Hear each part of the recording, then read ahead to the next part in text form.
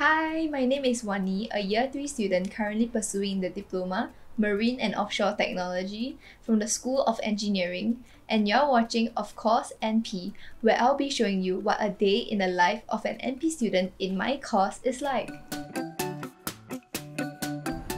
I will be having my first lesson later at 10 a.m, but I have a bit of time before class start, so I decided to get some food from lunch, and while eating, I'm gonna check my emails so that I do not miss out on any important announcements. My practical lesson is going to start soon. It is from 10 a.m. to 12 p.m, and the module is called Fundamentals of Naval Architecture 3. Before every practical, every student is required to do a safety assessment to ensure that everyone knows what are the rules in a lab. The topic for today's lesson is called Wetted Surface Area, and it refers to the surface area of the ship that is in water. The objective of this class is to learn how to calculate wetted surface area. The wetted surface area is used to determine the resistance of the ship. Right now, I'm going to show you something really cool, which is our very own towing tank on campus. The towing tank is capable of performing various tests and experiments on ship resistance, such as frictional resistance and wave-making resistance. The ship model is towed in the tank in order to measure the force required to move the ship, and the reading from the experiment will be converted to the actual ship design. So I'm done with my practical class. My next class starts at 1 p.m, so I'm back at Munch to get my lunch. The next class that I'll be having is from 1 to 5 p.m, and it is an interdisciplinary studies module called ProjectID.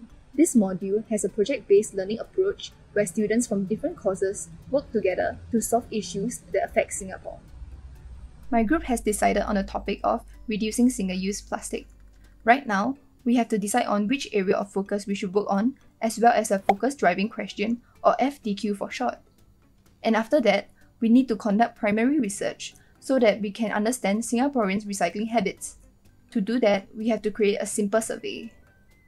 This module helps me to improve my skills in aspects of creative thinking, problem solving, communication, and critical thinking. Fun fact, all NP students will have to take IS modules from Year 1 to Year 3 in areas outside of their chosen course of study.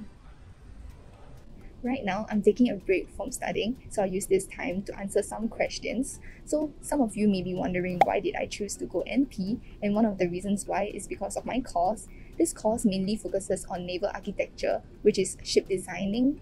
I've always been interested in designing as well as understanding how things work.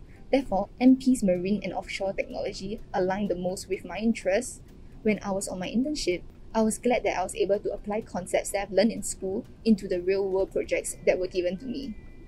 This internship made me realize how big and diverse the marine industry is. There are so many different branches, and you can pursue different careers such as in design, research, maritime business, and even in offshore industries. After my internship, I decided to continue working in the marine industry because working in this industry is so vibrant, and you get to work in different environments like in the office, shipyard, and even on the ship itself.